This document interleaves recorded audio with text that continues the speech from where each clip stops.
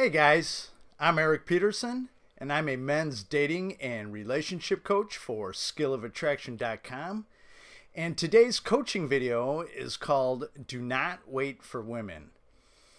And when I say do not wait for women, I'm not referring to, like, if you're going into a concert or something like that, you get let in first and she's still going through security and you just take off.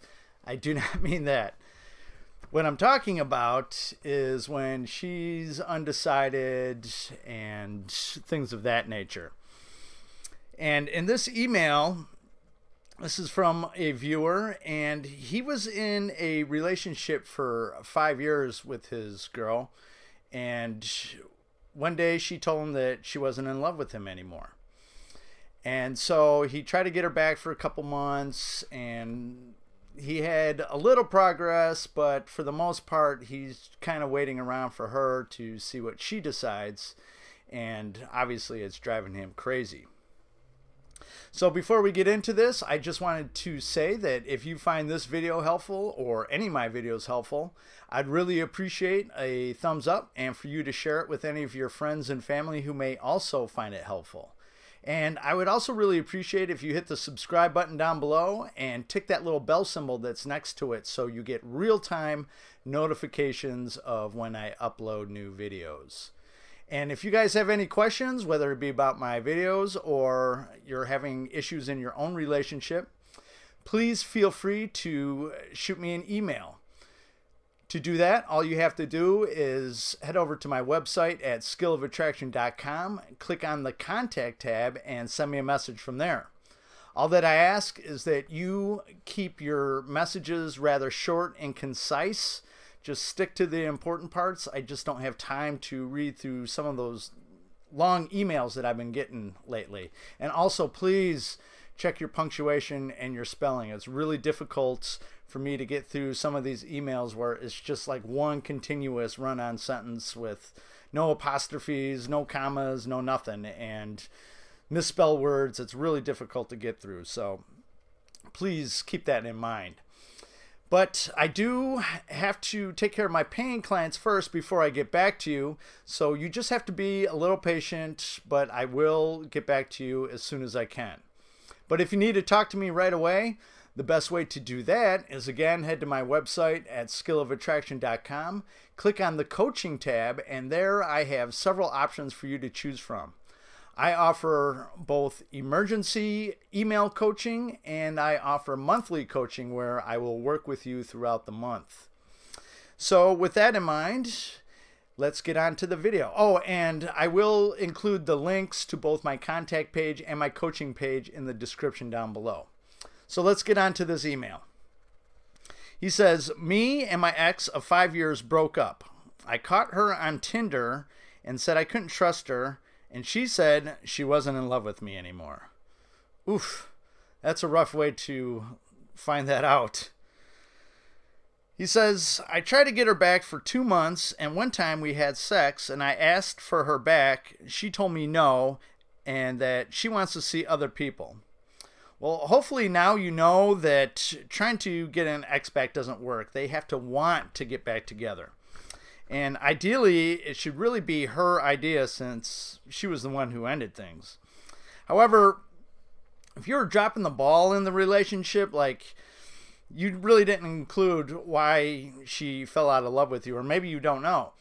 But like if you're dropping the ball in the relationship, such as maybe you got a little lazy, you're taking her for granted, or maybe you became a little too needy and clingy and controlling, it's really your responsibility to, right those wrongs.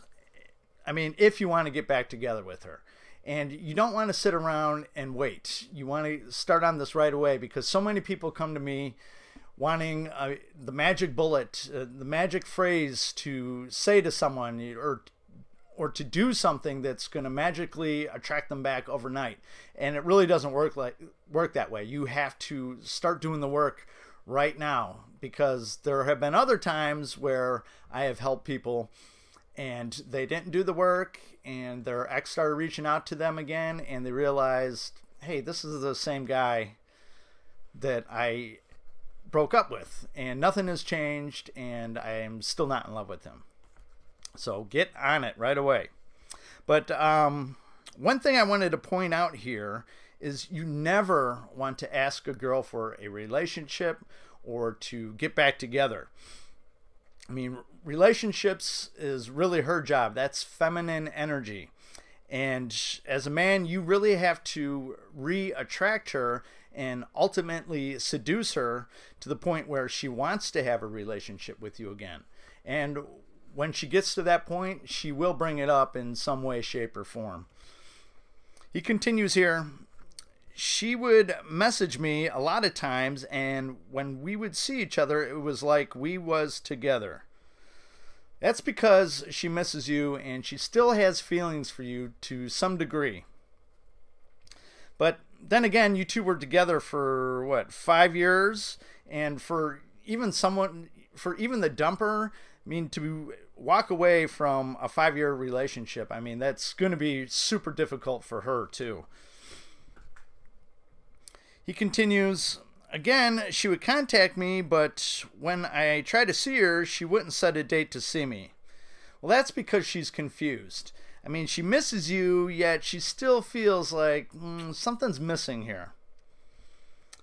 He says, I ended up saying I don't want to be friends. She got mad and blocked me. Well, good. You should never agree to friendship unless you want to be friends with her only. But she likely got mad and blocked you because she was hoping to keep you as a backup plan. I mean, it's not so much a conscious decision on her part. I mean, for most of the time it isn't. But, you know, maybe she hasn't fully made up her mind about you yet, or maybe she's afraid that maybe she made a mistake about breaking up with you and she's still kind of on the fence about that. So what she wants to do is kind of keep you in backup until she figures it all out. So in other words, really, she's not really completely ready to let you go, but she doesn't really want to get back in a relationship with you either because she's still a little undecided. And by you saying no to being friends, I mean, you pretty much foiled her whole plan there. So yes, she got upset. And she probably blocked you just out of an immature action. She was like, well, fine, then I'm going to block him. He continues here. I told her why you blocked me. I thought you cared. If you want to leave, can at least tell me. See, this is what I mean by, you know, checking for punctuation, spelling. Make sure you have real sentences here. I think what he means to say is, I asked her, why did you block me? Because I thought you cared. If you want to leave, can you at least tell me? She said that she does. She is just pretty sad. I said, I'm sad too, but I'll be more sad if you just leave. Can you just tell me and you could go, and that all I'm asking for, if you ever want to catch up and see how things go, we can. If you want to go away, then you can just tell me and you could go. She said she would always want to catch up with me, and then she went cold. So, in other words, really what she's doing is she's still trying to be friends. She's still trying to keep that door open. You know, well, maybe I'll call you if I want to catch up. So, despite you telling her you don't want to be friends, she's just kind of coming at you from a different angle, you know, trying to slip under the radar and still leave a door open for a way to be in contact with you and keep you as a backup plan, just in case. He says, it's been 3 weeks now, so my question is, will she come back, and how can I develop attraction?